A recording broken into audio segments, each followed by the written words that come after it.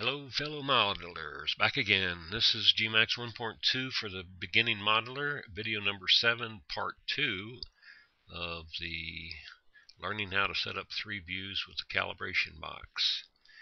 So, my name is Milton Shupe, and I'm here to help you get started in Gmax, and hopefully these tutorials will be beneficial in getting you started.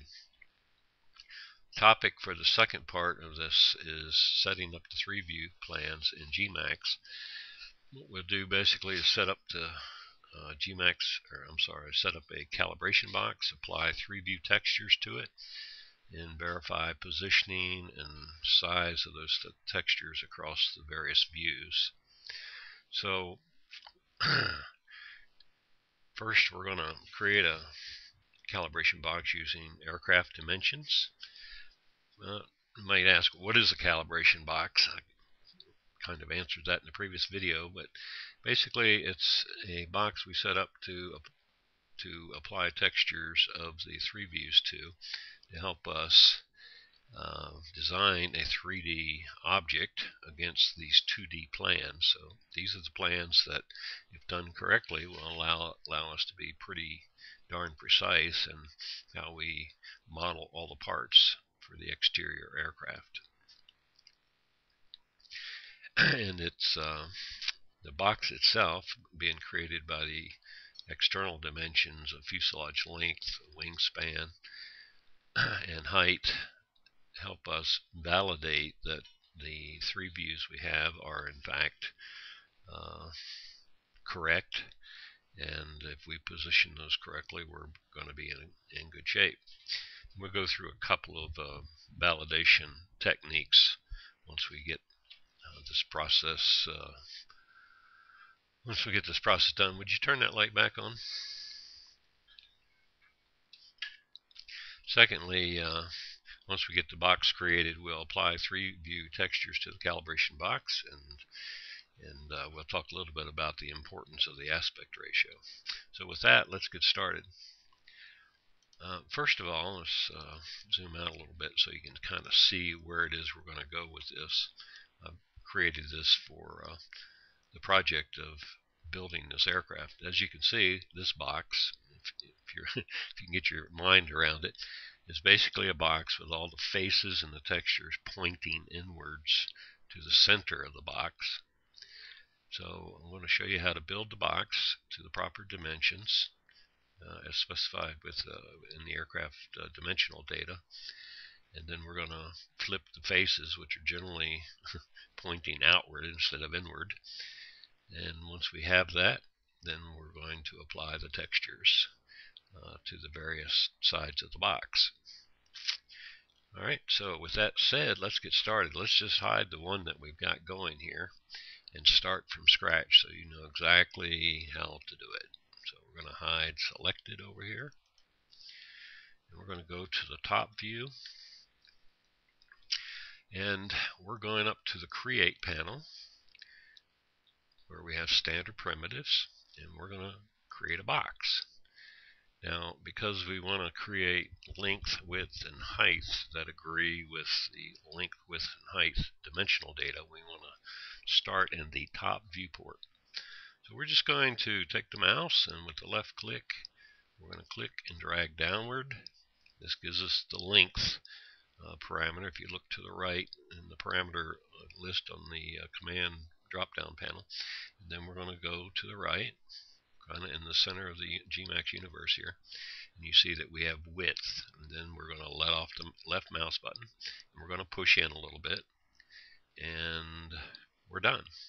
Now we can go over, well, right click, and it goes away. Let's do that again. Sorry about that.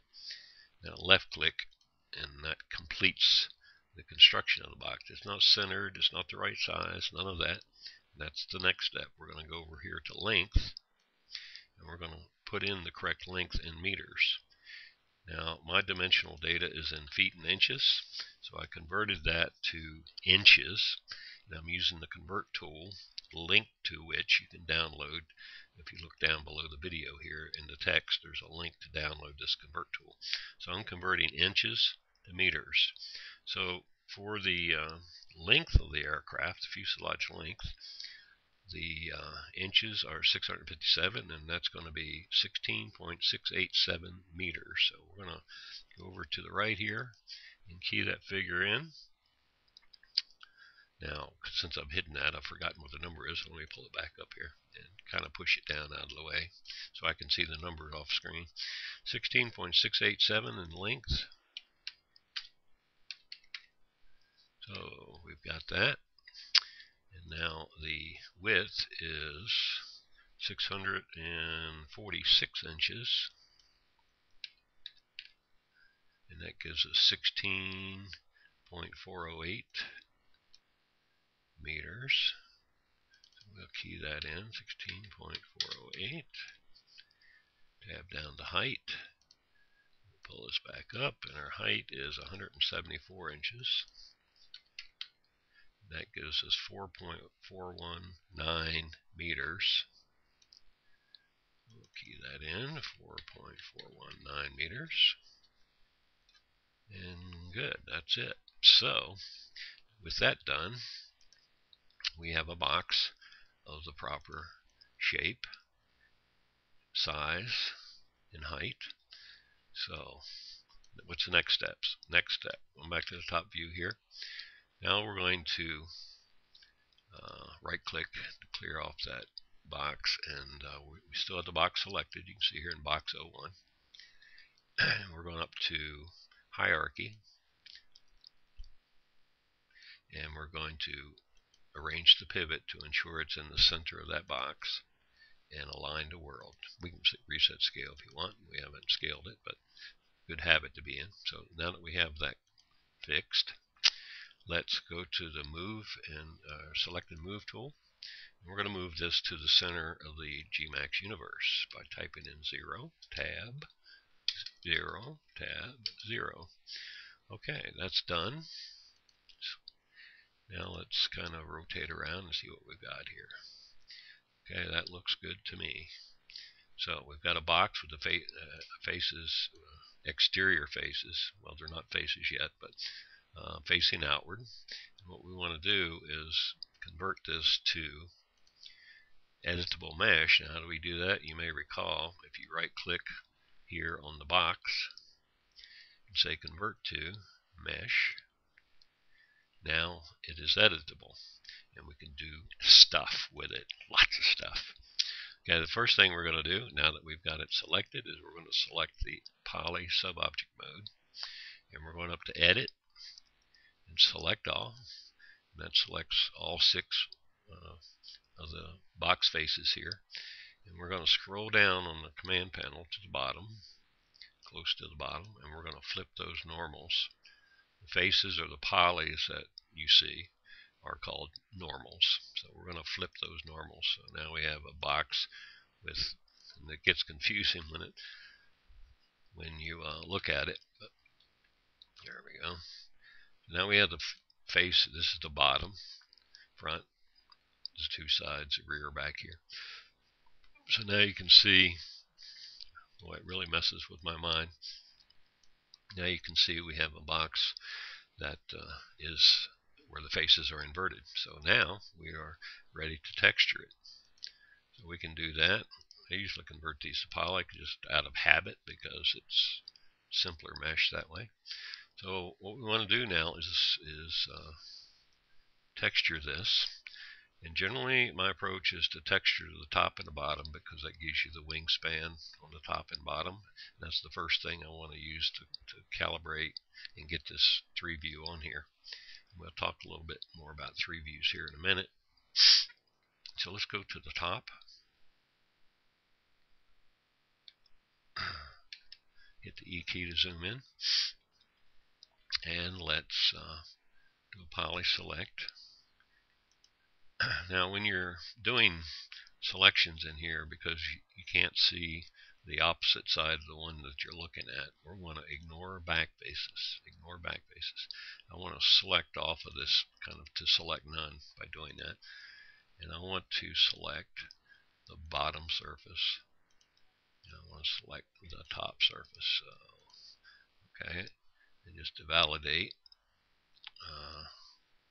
somewhere here.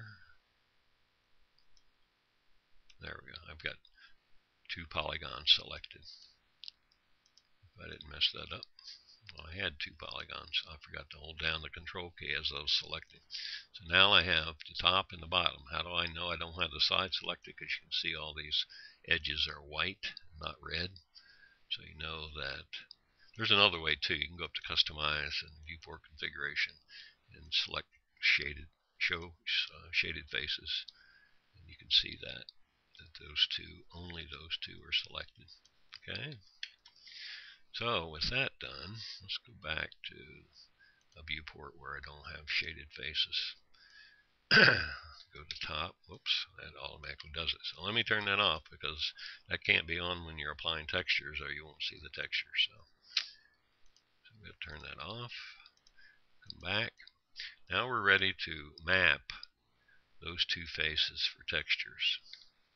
So we're back to the top, and we're going to select UVW map. Now, I don't think you have this automatically in yours, so we're going to go to the drop down and pick up UVW map. Here we go, under UV coordinate modifiers, UVW map. Okay, and that UVW map basically is a gizmo within which your texture is placed, and it dictates how the texture is put on the surfaces that you're mapping for textures. So now that we have that in place, and there's some components of this I probably should explain. Let me undo that. So that's not what I wanted to do. Let's go back. Just want to make sure I didn't mess that sizing up. There. Now if I want to scale this up just to explain something to you. The gizmo that you see here has a little handle at the top. The handle is always representing the top, and the green is to the right. And that's important to you, as you'll know later on. That always means that the texture is facing you, not in the opposite direction. So when you apply a texture to this, you'll see that this should be to the right side, and the handle should be at the top. That way you're oriented correctly. All right, so now we have a box ready for textures, and we've selected 2 faces. As you can see, when I go back and do this, you can see those 2 faces are still selected. So back to the top, and the gizmo is there, and it's oriented correctly. And right now it was simply oriented to the size of the box. It does that automatically. Okay, but that's going to get resized, and we're going to do that right now. We're going to create a material by going up to the material editor, and we're going to say new, standard material, and then scroll up here. All of your maps are created using this diffuse block. So if you click right there, it brings up this map, and then I say I want a bitmap, and then allows you to go scroll. Where do you want to get this from? Let's see if that's the right one. Yeah, it is. We're in the right folder. We want to go here. We want to go here. I'm sorry, wrong folder. I want to go to 3 views, and we want to go to this 3 view. Okay, so I've selected the 3 view bitmap. You can see here, and the next thing we'll do is just apply it to those faces. Now, nothing shows here when you apply it, but you did see the color changed, because you have to select this little blue and white cube here, which says Show in Viewport. And that tooltip's not coming up. The video's kind of overriding these tooltips. So that's how you create a material with a texture and apply it to the surfaces. And you'll see that it's in fact applied. Now, the box is all one object, so you'll also see remnants of those textures on the sides because we haven't mapped those yet, so they look a little funky, but it's alright, just ignore that for now. Let's go back to top. Now, the part of the 3 view we want to apply is this part right here. However, as you can see, I suspect you can see this 3 view is a bit distorted. So we're going to have to do one more step here, and that is scroll down to bitmap fit. Go over here and click on that, and what that does is changes your gizmo. Back to select here. Changes your gizmo to be the shape of the bitmap. And the reason that's important is we want to maintain the aspect ratio, length and width, or the XY coordinates, and not change that. Otherwise, we're going to end up distorting the size of that texture. And that's very important that we don't do that. So as you can see, we're going to have to bring that up a little. Let me zoom in here a little bit. And I'm running out of time on this video limit, so I'm going to have to do one more thing, and then we're going to break this video and join into the next in the series. But let me do the last thing we need to do here is turn this upside down. So we're going to select the rotate tool. We've got gizmo highlighted here. We're going to rotate that 160 degrees, and if you look down at the Z coordinate at the bottom, you can see it changing. We want to rotate 180 degrees, so we're going to zero in on 18000 and let off. Okay, well, now we've got that bitmap reoriented, and we're going to pull that up to about here. And we're going to have to scale this up a little bit so that these wingtips just do touch the sides of this. I've got about 3 minutes left on this segment, and we're going to have to play with this a little bit.